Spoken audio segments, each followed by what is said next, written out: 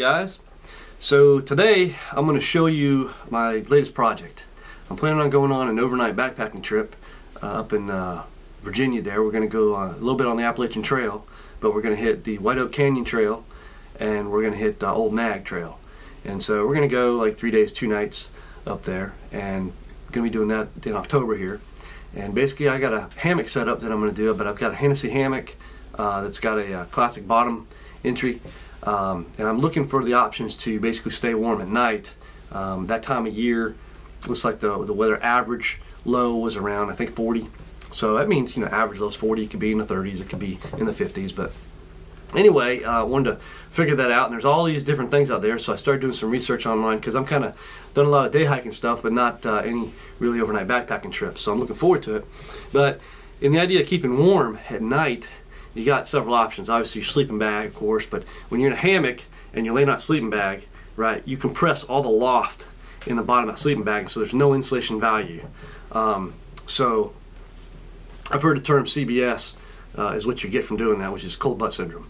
But basically, so you can get a thermal pad to lay under you, and there's issues with those. There's some hammocks that are made to slide a thermal pad in there. But one of the things that keeps popping up is an underquilt. And so I've got enough money into all this stuff right now that I just don't want to go out and spend money on a big expensive underquilt because they're not exactly cheap.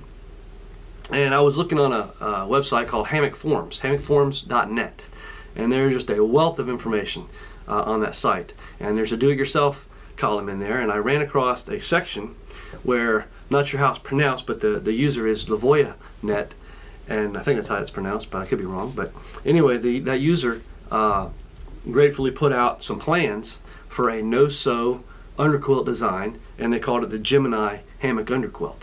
And they've got everything laid out, and you can go to the hammockforums.net, go into the DIY forum, and you can find the Gemini Underquilt heading, and it's just pages and pages and pages of comments and people that have made these and used it, and everybody gives it very favorable reviews. So I thought, hey, I'll go ahead and do that. So if you look at the website or go to the hammockforums.net, there's a link there to leiavoia net's page where they have the whole write-up of this, and I'll show you that here. So the biggest challenge for me is as far as what and you don't need a whole lot. First of all, you need these 2 underquilts, and your specific underquilts, okay, or 2 blankets, if you will, these down throws. These come from Costco. They're double black diamond brand, and the qualities of these, you can kind of read through the website and look at them, but the qualities of these make them ideal for setting this kind of thing up. But basically all you need are the 2 blankets. These are packables, so they're very light. They're going to compress down for me. You need some shot cord. Now when you first read through the forums, it said to use 1/16 inch shot cord, and later on they revised it and said to use 1/32, and people confirmed that that is ideal. So 1/32 shot cord. You need something I never knew about, some snap cam pliers. I've never done this before, but basically it looks like it just creates buttons, if you will, but snap buttons, if you will. So there's no sewing involved in this design, which is really good because I can't sew. And then you need some grosgrain, which is basically like a ribbon. And they recommended 1/2 inch, but best I could come up with was 5/8, so we're going to go with it. And along with these snap cams, you have all these little buttons, if you will. And I guess you use the tool to snap these in place, and we'll see a little bit about that. And then you also need 2 rings, all right? And we're going to go through the process of building this underquilt. So, and it's really cool the way they designed this underquilt. Is you're using 2 of these down throws, and so when it's not as cold out, you can just use 1 as an underquilt. When it's colder out, you can use, well, actually you can use 1 as an underquilt and 1 as an overquilt. And then if you want to, when it's a little colder, you can double them up, and they'll snap together with the snaps you'll see, and it'll be a double down underquilt. And then when it's even colder than that, there's a pattern where you take the second layer underquilt and you fold it a certain way, so if you're laying asymmetrically in your hammock, it'll match your pattern, and you'll have basically 3 layers at that point underneath you to keep you warm. So I'm going to walk you through how to do this on the video here, and not taking any credit for the design at all. This leiavoia net put it out there, and I'm very thankful for them, and a lot of good feedback on the hammockforums.net, so check that out. But the first thing we have to do is rip the seams on the horizontal lines on these throws, because we're trying to make long baffles so the loft can build up a little higher to have more insulation value. And like I said, what I was going to say, the biggest challenge was getting these blankets, because these are from Costco, and I can find these on eBay, and they're twice the price, and I'm not a Costco member. So I had to find a friend who's on Costco, found them, to order them for me. There was no color choices. The only thing they had was purple, so my underquilt's gonna be purple. So we'll get started on the first thing we gotta do, which is ripping the seams. And supposedly this is really what takes the longest, and I can kind of see why, because the thread is very fine. And you will need a seam ripper tool. So these are seam ripper tools. I've never used a seam ripper tool, but I've got some crafty people in my family that have used a seam ripper tool, and I'm going to try to talk them into doing this for me. So we'll see how far that goes. So anyway, I'll show you what we got to do here to start with, and we'll go from there. So basically, this is the website to kind of give you an idea of what we're talking about here. You're going to have your hammock, then you're going to have one layer, and then your second layer of the underquilt. And like I said, this website lays out all the details that you need as far as all the equipment, how to do it, and so forth. I just want to put it in video format to be helpful to anybody that wants to watch the video of it. And if you have any questions about, well, can I do this or not, kind of thing. So leiavoianet.com, I'll put a link down there to the website and to the hammockforums.net as well. Alright, so I can already tell you that this is going to be the most laborious part of this project, is taking these horizontal seams out of here. It's very tedious, but basically, I don't know if you can see this, it's really hard to tell what's what, but I've already started a little bit. But basically, with a seam ripper, you want to come in just underneath the stitch like that, and just cut it like that, and then once you do, it'll just pull right out, and you just kind of work the theme. Sometimes you can't go so far, like I went too far probably on that one, so I'm going to come in the middle here and cut it, and then after you do that, you pull out the stitching here, and you're just going to continue. That one's already ripped there. Working your way down. Yeah, see how it just comes right out. And there's basically on the top and on the bottom, I guess there's two threads all together, I guess. That's what I think is going on here. And then yeah, it's going down the bottom. And basically, we got to do this for every horizontal seam, and we have to do this for both blankets, so, or both rows. So this is going to be fun. So I'm going to spare y'all the tedium of watching me do this whole thing. So when I come back to you, all these threads will be gone on both blankets, and then we'll get to the funner part of doing the cam snaps. But basically what we're doing is we're getting rid of this horizontal seam. So when we're done, all the horizontal seams will be gone, and we're going to have a big long baffle that we can build the loft up a little higher. So that's the point of doing this piece of it. Alright, well, we've done the seam ripping, and I'll just tell you, it wasn't very fun, okay?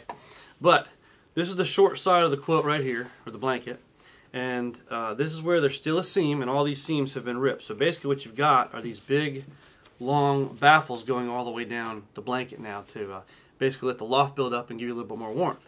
So that's what's going on. So on the short side here, we're going to have to make attachments on each one of these points here, and basically we're going to hang a clue, which is basically some cordage that's going to draw this whole thing in when it hooks to your hammock system. So to do that, we need to use some gross grain according to the instructions that I'm working with, and basically we need to take this gross grain, and I think they said to use 1/2 inch on there, but basically all we can find was 5/8 when we went to get it, and I think it's kind of close enough. So that's what we're going to use. And a little bit cool thing about this is there's a little place up in Pennsylvania where my dad was born, and I still have relatives up there today. And it's just a small town with a couple factories in it. And by golly, we picked this up at Walmart, and it's from Berwick, Pennsylvania.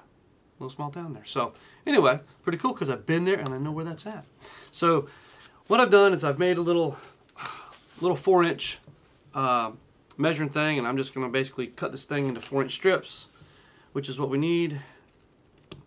And just get me 26 of these is what I need to do. And then we will prepare the ribbon, and then we'll show you how we're going to attach these on there. So I got 24 more to do, so I'm not going to film the whole thing. Alright, so I've got all my gross grain, my 4, and by the way, I had no clue what gross grain was until I figured this out, but basically it's like this ribbon kind of stuff. But anyway, after you cut all this ribbon, the threads might come loose and everything, so what you want to do is you could use you know, a match or a lighter or it's kind of like when you cut rope, you got to burn the ends of it to keep it together. But my daughter's got this little wood burner thing, so basically the whole bar on this wood burner gets hot. So I'm just going to touch it there and seal those ends good on all this cross grain, so they're not going to run on me when I attach it out. There we go. And that's basically what we're going to do. So we're going to go through all these now and fix the ends, and then once that's done, then we'll show you how we attach them to the down blanket. All right. So the purpose of the cross grain here is we're making an attachment for the clews, which again, this is the end of the blanket, and there's going to be cordage coming out from each one of these, some snap cord we're using, and that's going to kind of pull the end of the blanket together around your hammock. So basically, I've already done one, and this is basically what it looks like here. Here's how the attachment's made. This is so you don't have to go, stitching and sewing a bunch of stuff. So we're using these cam snap pliers, with these things called cam snaps, or like plastic buttons, if you will, with a cross grain. And basically, you'll run your clue through this piece, and this will snap over it and snap shut. And so we're putting one of these attachments on each one of these seams here, going down the blanket, where we'll attach this stuff to. So I have, first of all, I never knew what cross grain was before in my life. I've never heard of snap cam pliers. So these are them. It just comes in a little kit. It was like, I don't know, 15, 20 bucks. It came with the pliers and like 100 assorted colors of these snap buttons. All right, so try to show you up close what's going on here. So first thing we're going to do is we're going to fold this over about 1/2 inch. And at 1/2 inch there, we are going to flip the blanket over. We're going to put it to the last 1/2 inch of the next seam here. I'm going to have it folded just like that. I'm going to take my awl, and with my awl we're going to run right through the whole thing, the blanket and everything. Okay? Run all the way through there. Because what I'm finding out is this the down blanket really wants to fill that hole real fast. So the next thing I'm going to do is I'm going to take the snap cap. So here's the snap cap. This is the actual cap. See there's a little rod in there, and we're going to run that through the hole we just created with the awl. So I'm going to pull this out, run it through there. All right, and it's sticking up through there. All right. So now, so you kind of see the caps going through. It's going through here, and what we're going to do is we're going to put what they call a socket on this part. So this is what the socket looks like. I don't know if you can see that here or not, but this is what the socket looks like. And basically, we're going to lay the socket right over that stud, where it sits right in to where we just did this. Now, this is where we use a snap cam pliers. So this little black piece here is a die that the actual cap right here fits into. So it's going to slide right into that cap, and then we're going to come down and get it locked in place like that. We're going to give it a good squeeze, come undone, and now that basically flattens that rod down and holds that the socket in place. So now we're going to do the same to this other side, except we're going to fold over about 1 inch on this one, and we're going to run the awl through about 1/4 inch back from that,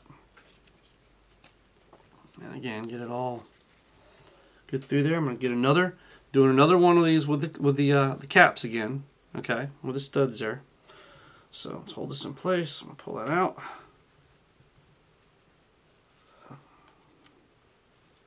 Try to get through my hole there. I'm not the crafty one here, so there we go. I'm getting it through the hole there. All right, so I've got the piece through the hole, the cap through the hole now. And this time, instead of the socket, I'm going to use what's called the stud. And this is what that looks like. So let's see here, if you can see that. So I'm going to now take the stud and put it over what we just did, and we're going to put this into our cam snap pliers and do the exact same thing. Get lined up and push it down. There we go. All right, now that's fixed there. So the idea is our shock cord is going to run between here, and we're going to put this flap that we made over it.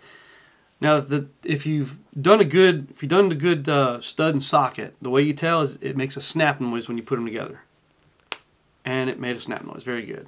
And we got the little pull tab to pull them apart when we're ready. So that's basically what you do with these snap caps. Never even knew these things existed. So I mean, I'm not I don't do this kind of craft stuff. I use some outdoor stuff, not this indoor crafty thing. So I had to have my daughter help me figure some of this stuff out. But anyway, so we're going to go ahead and put the rest of these on, the rest of these seams, and get everything ready, and then we'll take you to the next step.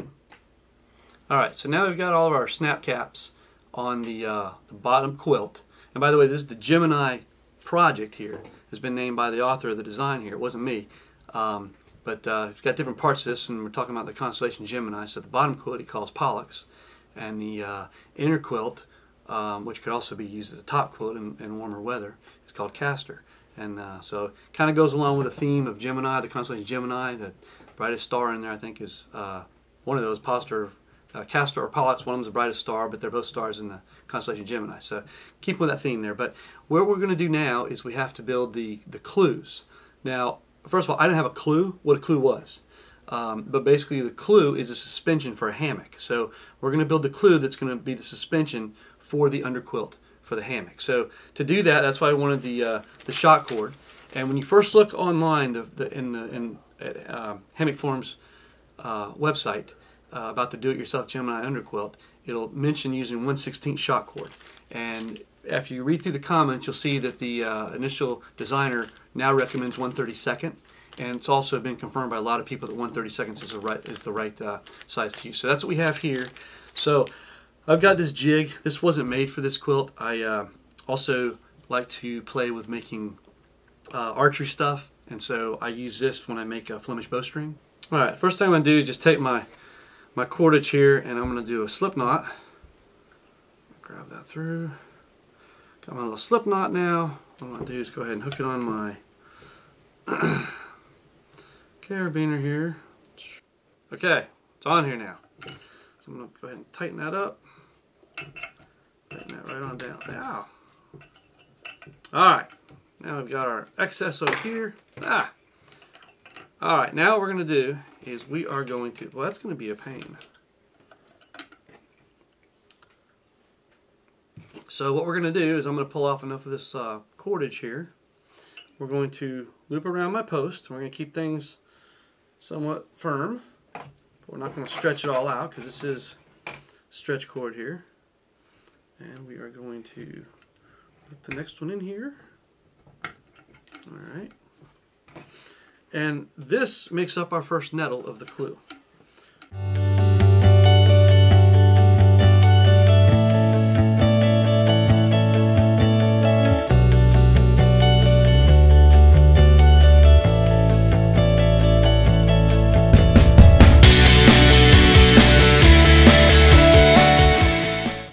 Alright, so I'm going to cut this.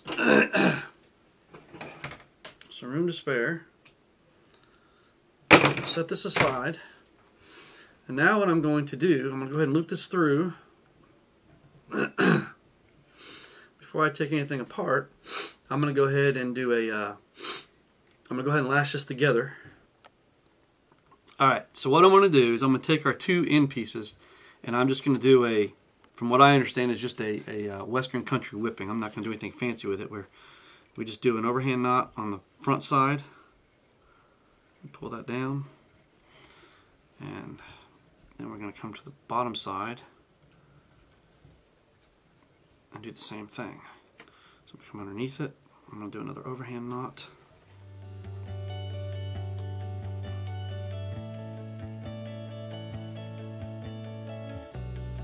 It's so hard to do with it on the thing here.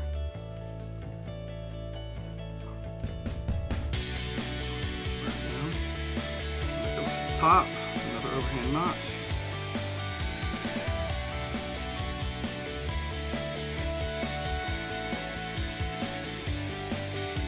Alright, I feel like that's good at this point. A couple things. It's good to have another pair of hands if you pull this thing off. So the next clue that I make, I think I'm going to leave them on the board and pull one strand off at a time and hook to the quilt, because they get all tangled up really easy. But basically I've got a few here. I'm going to unsnap my setup here, and I'm going to run the nettle under it, snap it back. So there's one on. The next one, unsnap it, put the nettle in there, snap it back. This is basically how we're attaching these guys. Pull this one off. And basically I'm going to do this for each one of these nettles as we go down the line. Oops, we'll skip some here. And really, if you think about this, you think the 1/32 shot cord is kind of light and all that kind of stuff, but really it's not holding any weight. It's just holding the weight of these blankets, and these are really lightweight down blankets, so there's not a whole lot of weight to them. So I'm going to go ahead and hook the rest of these up for the suspension. That one snap? Yeah, okay. Just make sure I got a good connection there. Alright, and oh, that snap cap's not very good. We're going to have to work on this snap cap. There's a little tip. If the snap caps don't snap good, you go back with the thing and you give it one more push to get it a lot better. If this is not locking good, so I'm going to redo this one. So, alright, well I'm going to run the rest of them through here, and we'll show you what it looks like when it's all hooked up, and then we're going to do the other side, and then we'll go to the next step in the setup. Alright, so basically here we're attached to the hammock, the suspension. The clue was a suspension system with all the nettles attached, and basically there's one end of it, and we're going to have to do the same to the other now. So we'll do that and get that one hooked up, and then we'll move forward. Alright, so one of the things I did is I've got some I guess hair bands that the girls have, and I just put like 3 of them on here just to keep this on when we're ready. When I go to set up, I'll just slide all the hair bands up, but just to kind of keep this from all getting tangled while we're working on everything else.